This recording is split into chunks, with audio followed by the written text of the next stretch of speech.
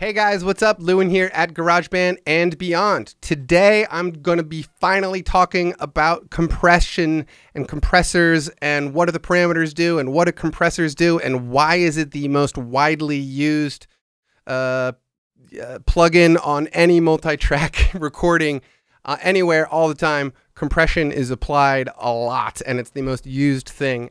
So this is why. So firstly, let's talk about what it does. So what a compressor really is designed to do is two things. It's supposed to bring loud sounds down and quiet sounds up. And hopefully what you end up with is a performance that's even but still natural sounding. And that's key because as you compress, what it does is remove the dynamics. So you have to be very careful not to over compress, because if you do, you just sort of lose all the natural quality to, like a vocal performance is usually very dynamic. It usually comes up a lot in the choruses and sort of settles into a nice midpoint in the verses.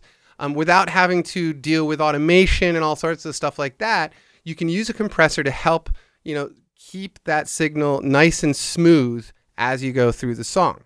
So that's what a compressor does. Now let's just talk about the most basic compressor that GarageBand has, and I'm going to be using a vocal track as an example.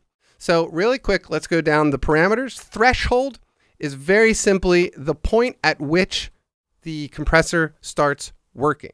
So I have this track right here. This vocal track is set to 0 dB. And so basically if I had this at 0 dB, it would mean that everything above 0 dB would be getting squashed. Now, if I had it, if I want to make it more dramatic, I would bring this down, saying, so everything above negative 15 dB would be sent through the compressor and squashed. Now, the squash, how much do you want to squash it? That's where the ratio comes in. So the ratio, the way to read this is, let me just put it in the middle here. So here's a ratio of 5:1.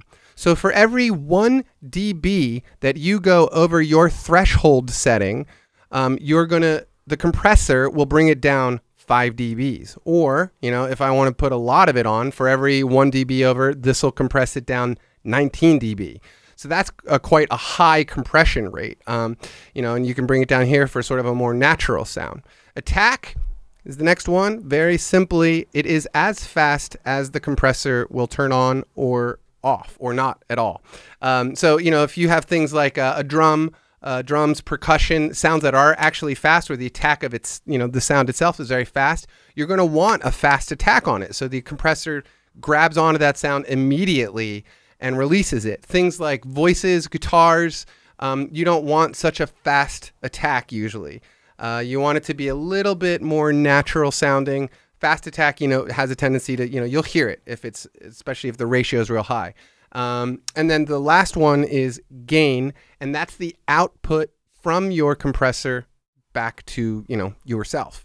So let's talk about these things and play with it a little bit and listen, because one of the big things about compressors is that they do have a tendency to change the tonal qualities of whatever, track you're dealing with.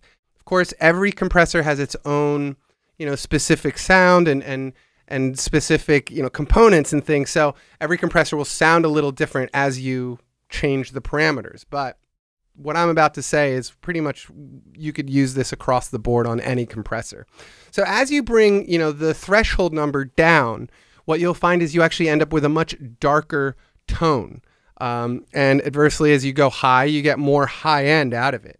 So let's just listen to that real fast. So I'm just going to bring this down. I'm going to bring the ratio up just to sort of, for demonstration purposes, I'm going to have to turn this up a little bit so we can hear it. Advice. Maybe a little more. Advice with me.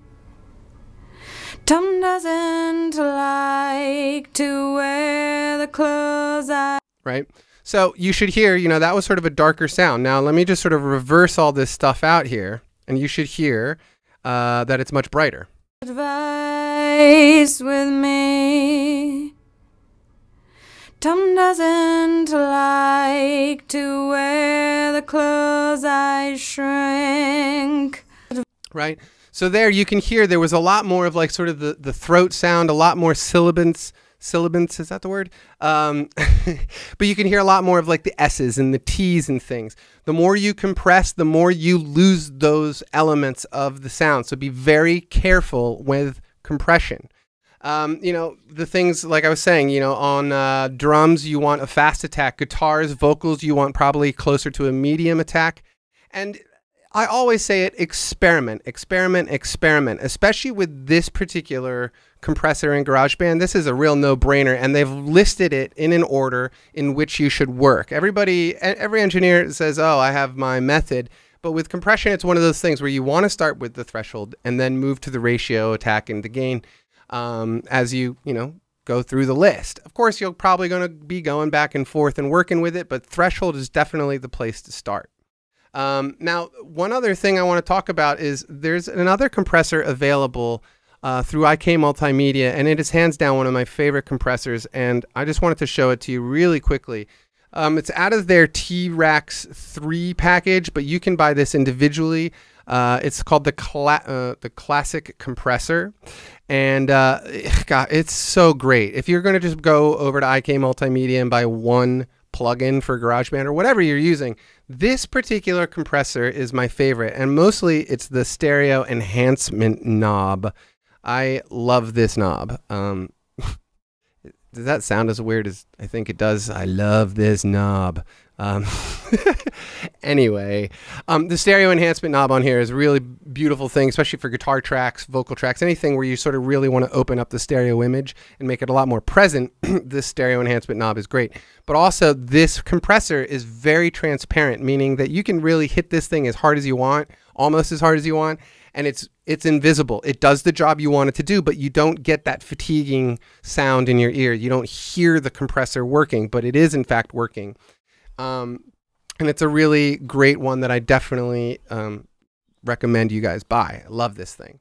You know, in the end, why we use compression in general is to help things fit into the mix properly. If you don't use compression at all, say, you know, things will spill over into each other sonically, and you just end up with a mix where like nothing inside of it is well defined. Everything's just sort of blah, blah, blah, garbly, gookity, combined, you know, so like guitar tones bleed into bass tones and things like that, and that's just not what you want. You know, you really want everything to be semi-departmentalized in a mix, and that's what the compressor does, is it help everything sort of go into its little cubicle or whatever, or its little slice of the pie, whatever your mental image is. That's what a compressor does. It helps, you know, these pieces of the puzzle fit better when you put them all together in a mix. So that is pretty much it, you guys. Thanks again for watching. As always, please sign my mailing list. I'm giving away free stuff, and there's actually going to be a bunch of high-end advanced lessons coming out. I'm working on those videos now, and there's going to be a secret website set up and everything, so you got to get on the mailing list to do that. There's a link below to do that. That's it, you guys. Thanks for watching. If you have any questions, leave comments below, and I will answer. All right, later.